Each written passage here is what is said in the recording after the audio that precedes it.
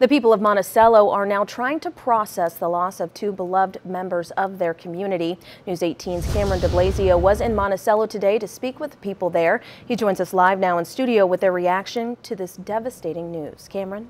Sam, members of the community are at a loss for words after learning about the deaths today.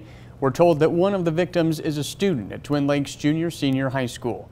This morning, the school had counselors on site for her fellow students, as well as for faculty and staff. Later in the day, students constructed a mural on the fence of the school's tennis courts in honor of their classmate.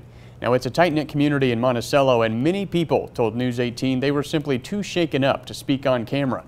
For Judy Baker, news of the tragedy was hard to believe.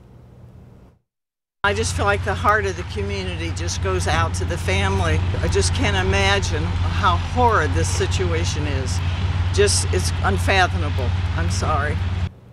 Now, once again, we are not revealing the names of the victims out of respect to the family and Indiana State Police. Twin Lakes High School did pay tribute to one of its own today. Now, a well-known family in the community as the people there continue to grapple with this heartbreaking situation.